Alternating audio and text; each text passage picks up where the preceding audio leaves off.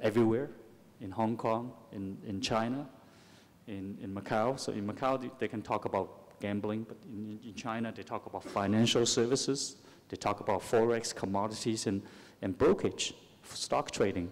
In mainland China, they're movie business. They also have Sun City real estate investment companies. So in the West, people, I lived in the US for 15 years. People say that, oh, you have to have a niche. What's your core business? Stay with your niche. But here in Asia is that you have to go broad, multidimensional. If you only stay with your niche, you're not going to get anywhere. So you leverage your brand and you expand into every market, into every business, and becomes a wealth management company. I think that's the future of the gaming business for VIP clubs like us. We are going that direction. Wealth management, whether you're going to London, to US, to Australia, Southeast Asia, you come with us. We'll charter the jets for you. We'll serve you. You want to buy houses, we'll serve you. You want to play, that's good. So that's what we are doing. I think, with Henshin, we're doing about 70 billion Hong Kong dollars monthly revenue, rolling revenue. And in London, now we're expanding internationally. So we're just following the trend of the VIPs, because we see more and more VIPs. They are looking for more than just gambling. They want tourism, they want to learn something, the culture, they want to do investment and immigration.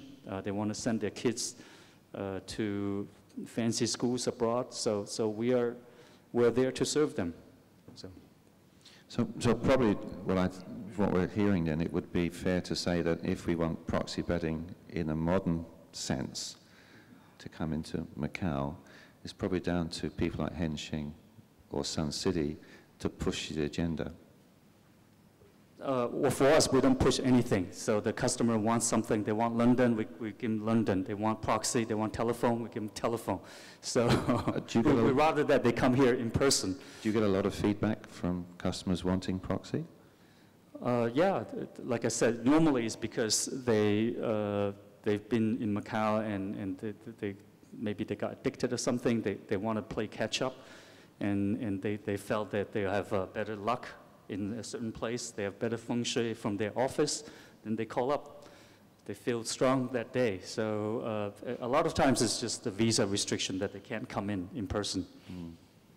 Well, yeah, as you know, the casino operators take a lot of stock in what their main agents ask of them.